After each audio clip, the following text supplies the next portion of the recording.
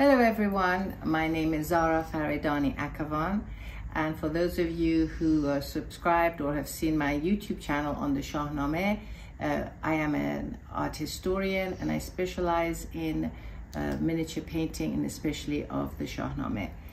Today I'm going to talk to you about a specific, particular and the most valuable and unique Shahnameh in the world. It is very famous, so many of you might have heard of it, and I have talked about some of the paintings in the various videos. But today I'm going to talk about the history of the Shahnameh and the project that I'm working on with this. This is the Shahnameh. Actually, this is a very wonderful book that was created in Tehran of the Shahnameh, and the Shahnameh, meaning the Book of Kings.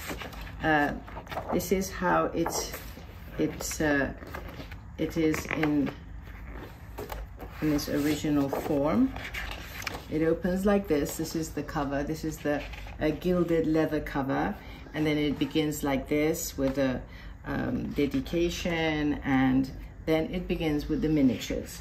And this is the opening rosette and the narrative made by Abul Qasim Ferdowsi in the 11th century.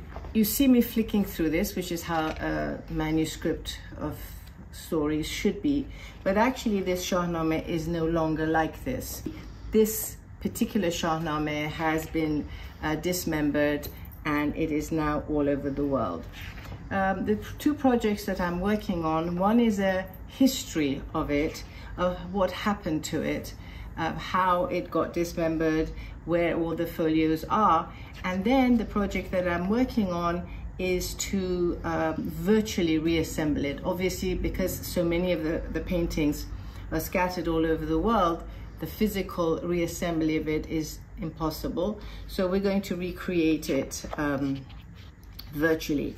Now, for you to appreciate the difficulty of the project, the fact is that out of the 258 miniatures that were originally in it, 78 are in New York, and others are scattered all over the world. For example, 10 in Canada at the Arhan Museum, and in London also. And then of course, most importantly, 118 are in Iran at the Tehran Museum of Contemporary Art. The paintings, 118 paintings are there, as well as 1,006 pages of narrative.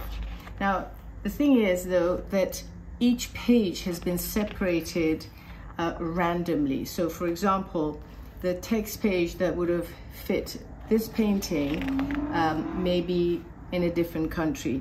For example, all these paintings are in different locations. This one is in Doha. That text page is in Tehran. This is in Tehran. This is in Canada. So to reassemble these pages, we're going to have to go one by one through every single one and see how each folio came to be separated or still be in its narrative.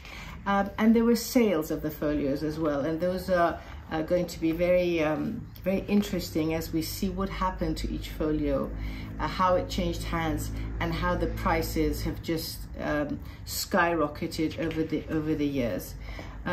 So what we will do is go through all the different artists, beginning with the Shah who commissioned it, Shah Tahmasb in the 16th century, and then talk about all the different artists and their work, and a history of this Shahnameh that is unique. It is the most perfect Shahnameh in the world, and it has a very, very interesting story.